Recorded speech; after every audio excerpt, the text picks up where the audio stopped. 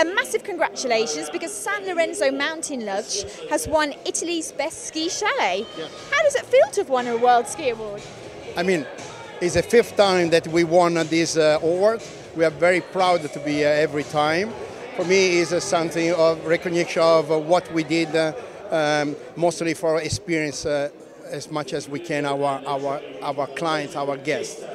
And for me, it's a recognition of what hard job we did and we are doing every time. And what do you think makes the World Ski Awards so special? It's the way to meet international people, sharing ideas and understanding that this, let me say, market, this business is really a huge family.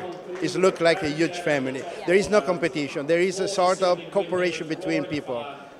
Excellent. Well, congratulations once again and enjoy the rest of tonight. Thank you so much. Thank you.